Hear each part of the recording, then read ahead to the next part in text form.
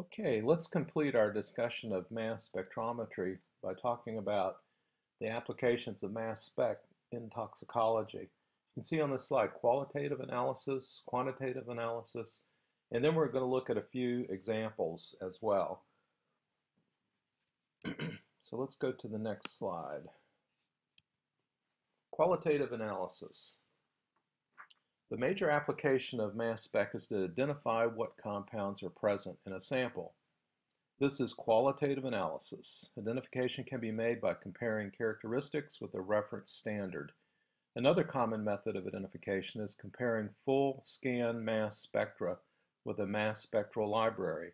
Evaluation of data regarding the extraction and derivatization of the molecule can also help identify the compound. Searching for metabolites of a compound using the full scan spectra can lead to the identification of analytes of interest. Qualitative analysis also is supplemented by quantitative analysis. Quantitative analysis is most often done with GC mass spec. The internal standard method is most often used. Stable isotope, which is a labeled internal standards, are now in wide use for quantitative analysis. Deuterium is the most commonly used stable isotope. So let's look at some examples. There are numerous examples of analytical procedures that use mass spec. Analysis of amphetamines and related compounds is an interesting example. They are very simple, but difficult to separate from many other small naturally occurring molecules. Amphetamine and methamphetamine can be separated from other compounds by means of several GC procedures using a number of GC detectors like flame ionization detector, the nitrogen phosphorus detector, and when derivatized, an electron capture detector. Derivatizing these compounds improves their chromatographic behavior, but also dramatically changes their mass spec. Derivatized amphetamine and methamphetamine have 3 or more intense ions, thereby substantially increasing the confidence of identification. Full-scale analysis of a sample provides a simple demonstration of the power to identify an unknown compound. A peak is identified and the spectrum is compared with the mass spectral library. The full-scan mass spectral analysis is a powerful tool, but competent professional judgment is needed in interpreting the analytical results. Cannot always believe what the spectral analysis and the mass spectral library will come up with. Okay, here is figure 11 from chapter 9.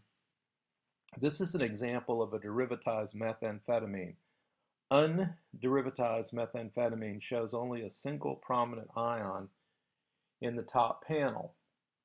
And as we go down and look at this, this is 3 different derivatives have been used to derivatize the methamphetamine.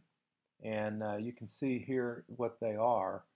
TFAA, trifluoroacetic anhydride, and then PFPA is pentafluoropropionic anhydride, and the third is HFBA, which is heptafluorobutyric anhydride, have been used to derivatize the methamphetamine.